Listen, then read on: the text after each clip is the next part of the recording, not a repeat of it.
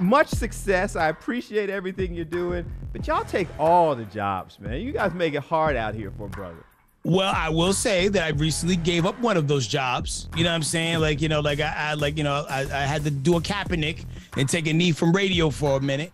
But, you know, between point A and point B, I may make a return at some point or another. And I'm like, you know, like soiling my other creative oats, which, you know, I always love the seasons when you get to create and do different things. Like, you know, like last year I was training to fight, you know what I mean? And then, you know, and that was fun within itself too. And then, you know, so like now this allows me to put more time into music and stuff like that and working on like acting and also, you know, hitting the comedy circuit as well.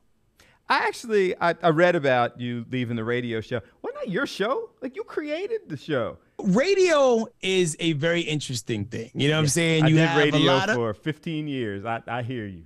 Okay, so you know about the politics that go on behind the scenes and, you know, the secret hands that move certain things. And then it gets to a point where you have to be like, you know, well, wait a daggone minute.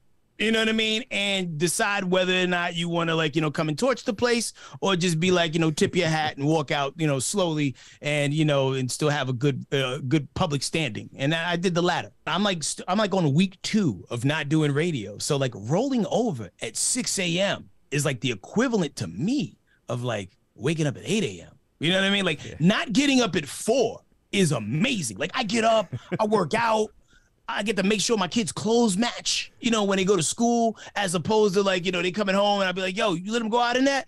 So to be there for all those cool little moments that I've missed out on all these years, because I've been doing morning radio for like, oh my goodness, like almost 18 years. So there's a lot of things I didn't have the opportunity to participate in and be a part of. So it definitely feels weird and unique. And I know it's just temporary because like, I mean, I'm already getting other offers and I'm just trying to just not rush back into something because I really want the next thing I do has to be something that's like really true to my purpose and true to my brand.